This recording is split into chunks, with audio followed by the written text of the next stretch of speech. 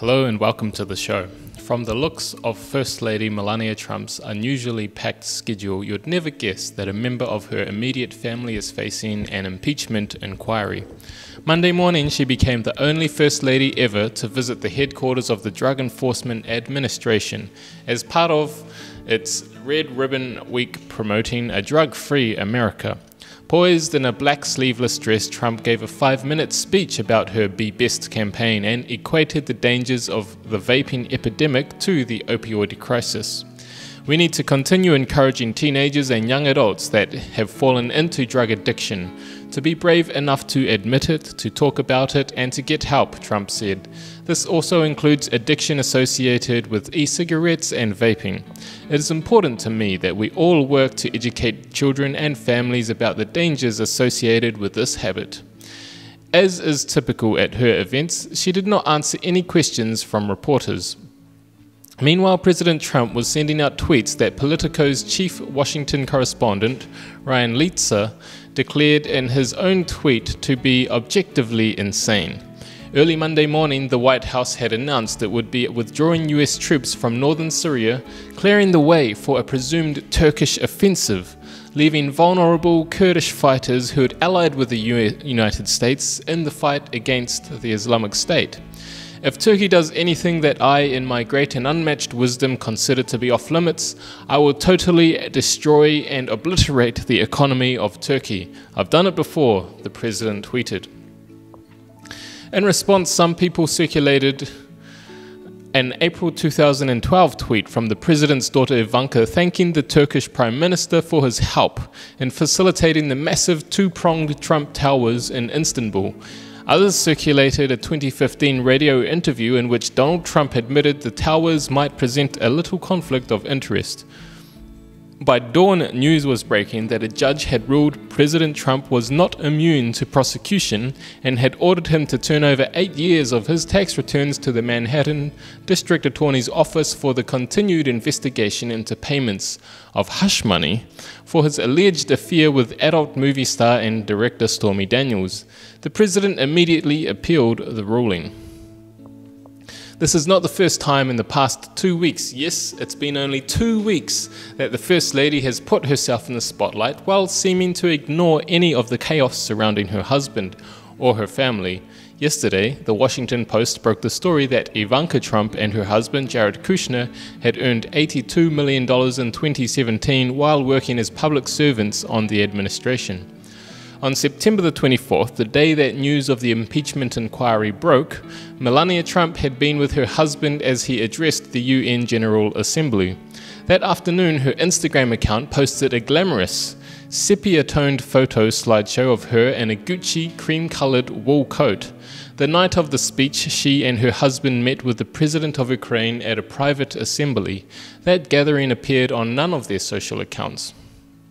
Then Thursday, when Kurt Volker, the former special envoy to Ukraine, was meeting with congressional investigators and President Trump was calling for both Ukraine and China to investigate former Vice President Joe Biden, Melania Trump was about as far away from Washington as she could get. She was floating down Wyoming's Snake River in view of the Grand Tetons with a group of Boy Scouts to promote a pass to national parks for 4th graders. Her staff told the pool following her, made up of only local reporters, that the merry rafters had spotted a bald eagle. From her smiles and photos circulated of the 2-day trip, she seemed to be loving it. While this may seem like counter-programming or a wife who wants to distance herself from her husband's affairs, Princeton historian Lauren M. Wright said, "These events may have subtle meaning." First Ladies are the very, very best strategic messengers in the White House because they are apolitical, she said. They can hide behind this image of someone who is a do-gooding volunteer and a popular non-partisan figure. In other words, this First Lady's enjoyment of the outdoors might distract both from the impeachment news and reports that her husband's border wall construction is bulldozing through indigenous sacred sites and 150-year-old saguaro cactuses in Arizona's Organ Pipe Cactus National Monument, an area designed to protect those very plants. Back at the DEA headquarters, the First Lady was continuing about her day unfazed. Young Marines presented the colours. A choir from H.B. Woodlawn High School in Arlington sang a choral rendition of the national anthem. Actor Dean Norris, who played a DEA special agent on Breaking Bad, emceed. Acting DEA Administrator Utam Dillon told the heartbreaking story of Special Agent Enrique Kiki Camarena, who was kidnapped, tortured and murdered by drug traffickers in Guadalajara, Mexico in 1985. Members of his community began wearing red ribbons in his honor to symbolize their resolve in the fight against the drug trade. The First Lady did not wear a red ribbon. Staff from the East Wing said she had not received one before the event. Still, she took the stage, her head moving to follow the teleprompter, the speech almost identical to the one she had prepared. She sincerely told Camarena's widow, Mika, "I am so sorry for your loss," but never diverted her gaze from the teleprompters. Since its launch last year, I have used Be Best to shine a light on programs and people that show what it means to be best, the First Lady said. What does that mean? Whether it's showing a simple act of kindness, providing care where there is a need, or teaching something valuable, Be Best promotes the positive actions happening in our communities and around the globe and helps children understand what it means to lead healthy lives, she said.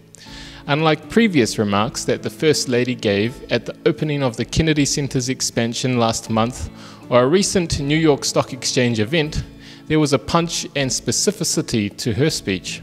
She detailed how she had used the past 2.5 years as First Lady to travel to hospitals and rehab centers where I have seen firsthand the horrible results of drug abuse. She mentioned an event she had done with students of Liberty University to address the stigma of drug dependence. And then she made her fiery stance on vaping. The first time she's spoken publicly on the issue, though she did mention it on social media. By the end of those 5 minutes at the lectern, she hadn't touched on impeachment or the myriad tweets and retweets her husband made in the previous 24 hours, but she had said more than she has publicly in months. It almost sounded like a stump speech. Thank you.